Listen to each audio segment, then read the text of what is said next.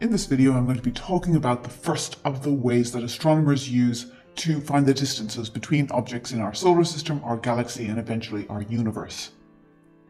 Knowing the distance between objects gives us an idea of how large the universe actually is. If we know how far away the objects in the universe are, we can then look at how old the universe is. So that's the ultimate goal. We're going to start by looking at some of the typical distances inside our solar system. And so here we have all of the parts of our solar system apart from the Earth, obviously. And you can see here, this is the distance from the Sun is given here, and this is in kilometers. And so you can very quickly start to see that we get to thousands of millions of kilometers. And this is very inconvenient using large numbers like this.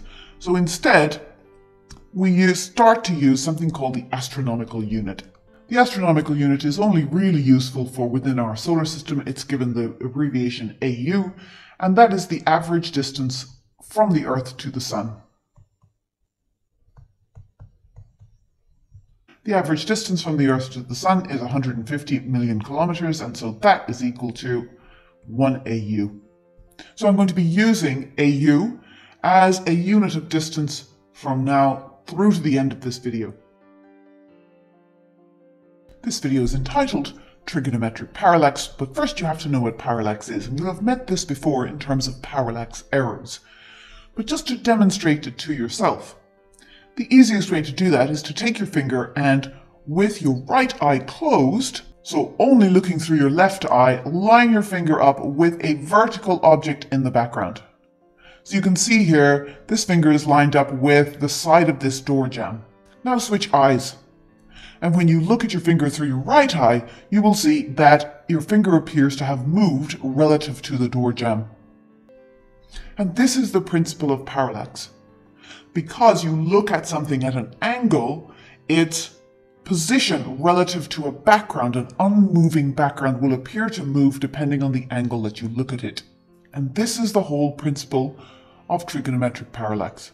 Very neatly summarized in this diagram. So if this is the same as your right eye, here the observations in February, and this is the same as your left eye, the observations in August. And what you're doing is you're looking at a star, and here the example is given of the Pleiades group of stars, against the background. So the very, very far away stars that do not appear to move.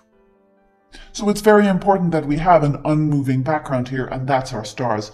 And when you look at the Pleiades in February, you see them against these background stars. And when you look again in August, when the Earth is on the other side of the Sun, you see them against these ones. And so the idea is that you can measure the angle through which the Pleiades appear to have moved relative to the background between February and August. And so this is the angle that I've just referenced that you're measuring. And what you do then is you construct this triangle. You know the distance that the Earth, these black dots here that I've just circled in green, those represent the Earth, and obviously that's the Sun at the center. You know that the distance between the Sun and the Earth is 1 AU.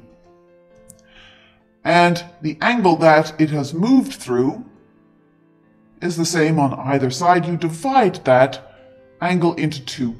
The division of that angle into 2, the resulting half angle, is called our parallax angle. And now we've got a right angle triangle. We know the parallax angle, again, it's the angle that the stars appear to have moved divided by 2. We know the side opposite that angle, and so we can say then that tan p is equal to 1 AU over the distance from the Sun to our star. And that means, of course, that the distance to the star is equal to 1 AU over tan p. This here represents the Pleiades that we saw in the previous diagram. Obviously, the closer that object gets, if you imagine, then the bigger our parallax angle is going to be.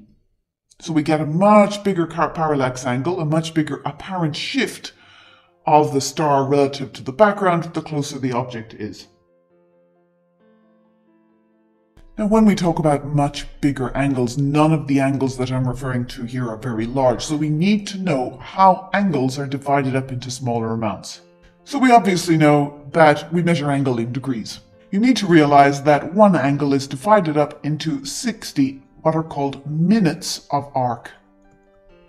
So just like there are 60 minutes in an hour, there are 60 minutes of arc, or smaller portions of angle, in 1 degree. And then itself, 1 minute is divided up into 60 seconds of arc. So 1 second of arc is equal to 1 over 3,600 of a degree. I mention this because the angles that we are dealing with are extremely small. So for example, Alpha Centauri, in the closest star system to us, that has a parallax angle of 0.75 seconds of arc. So the total movement that it makes against the background is only 1.5 degrees, and that is the closest, so that means that is the biggest angle that astronomers measure stars to make against the background. Any other star system is going to have a smaller angle than this, and this is why it's so important for you to realize about minutes of arc and seconds of arc. If that's the biggest angle that's measured, the smallest measurable angle is about 2.8 times 10 to the minus 6 degrees. So that is the smallest parallax angle that current telescopes can measure.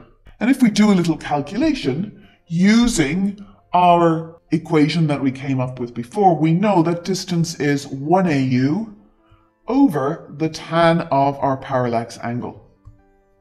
And if our smallest parallax angle is 2.8 times 10 to the minus 6, that gives us 150 times 10 to the 6 kilometers, so 10 to the 9 meters, divided by the tan of 2.8 times 10 to the minus 6, giving us a maximum distance of 3.07 times 10 to the 18 meters.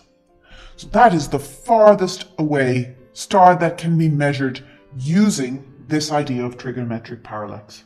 At the very start, I said we're not going to use meters and kilometers much in astrophysics here. Let's turn this into AU, and that is 2 times 10 to the 7 AU. So you can see that once you get outside the solar system, the AU itself becomes obsolete because you just end up with very, very large numbers of AU. So clearly, we need another unit. And we use trigonometric parallax to define that unit. So if you have a parallax angle of 1 second of arc, then the distance away that a star is that produces a parallax angle of 1 second, that is 1 over 3,600 of a degree, the distance that star is away is called a parsec, or PC for short. And again, let's determine exactly how much a parsec is. We can use the equation we had before. We know that d is 1 AU over the tan of 1 second, which is 1 over 3,600 of a degree. Again, if we put it into meters, remember 1 AU is 150 million kilometers, and therefore 150 times 10 to the 9 meters over the tan of, if you do that calculation, 2.78 times 10 to the minus 4, giving us a value of 3.09 times 10 to the 16 meters. So that is what 1 parsec is. Remember, 1 parsec is the distance to an object that causes a parallax angle of 1 second of arc. These are not conversions that you need to remember. If they want you to use a parsec and then you need to convert it into meters, they will tell you what the conversion is. There is one thing to be said about this calculation for distance using trigonometric parallax. Sometimes you see this tan gone, so it's just 1 AU over P. That's because we're dealing with very, very small angles here, and the small angle approximation can be used. And the small angle approximation says that tan P is approximately equal to P. But I prefer to keep it in there. It gives you a more accurate answer, and it doesn't take that much more time. The other astronomical unit that you see used quite a lot is light years, although that's not really a unit that astronomers use very much.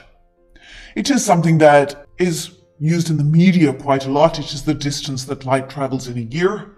And it is something that you need to know as well. You can do a quick calculation using the speed of light to figure out what distance, speed times time, convert time into years, and you'll figure out what distance a light year is. But you can see that it is less than 1 parsec. The parsec is a bigger unit. And here are some typical close-by stars. Alpha Centauri, we said, had a parallax angle of 0.75 seconds of arc, giving it a distance in parsec of 1.33. And as you go through them, the Sirius, the brightest star in the sky, 0.377 seconds of arc. We get much smaller as we get further away down to Aldebaran, which is 0.054. Now we said that the smallest useful parallax angle was 2.8 times 10 to the minus 6, giving us a distance of 3.06 times 10 to the 18 meters. That is about 100 parsec. So using trigonometric parallax becomes useless as soon as objects are more than 100 parsec away. And what you've got to remember is that the diameter of our galaxy is 16,000 parsec. So trigonometric parallax is only useful for measuring the distances to stars within a very local section of our galaxy. At A level, they usually just say within our galaxy, but be aware, actually, it's only for our local neighbors. So clearly, we need some other methods of finding the distances to stars that are further away than 100 parsec, and we know also that, of course, there are other galaxies, so how do we find the distances to those? And that will be covered in the coming videos.